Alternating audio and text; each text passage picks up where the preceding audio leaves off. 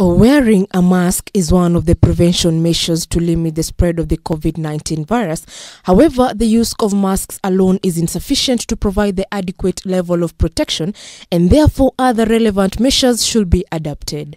Cabinet Secretary for Trade Betty Maina on Friday announced that locally manufactured face masks will retail at a maximum of 20 shillings. I'd like to encourage all Kenyans. I think we've been all directed to wear masks.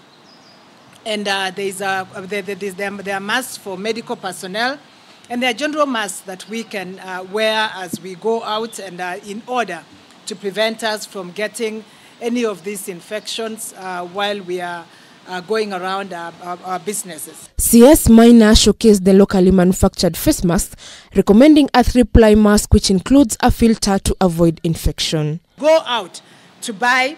Ensure that you can detect that it has got 3 plies. There's one inner layer, an outer layer. The darker part is the outer layer for gathering dust, but there will be a filter inside it. So that is something that medical personnel can wear, but also all of us can wear. I think these 3.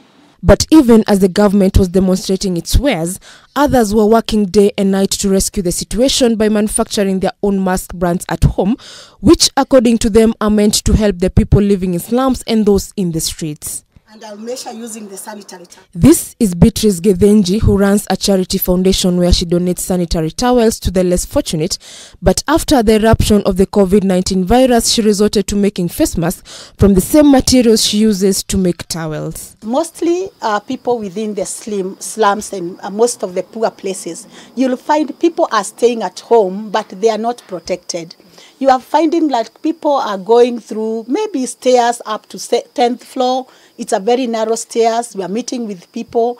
And most of the Kenyans, they are sharing the bathrooms, they are sharing the toilets, they are sharing the water point. So they are really appreciating. You know, we are telling them, you are our ambassador, telling people to stay at home. According to Beatrice, the vulnerable people in the society have been left out in the wake of the pandemic, given that the standard masks are too expensive for them to afford. Most of the people here in Kenya, they are jobless.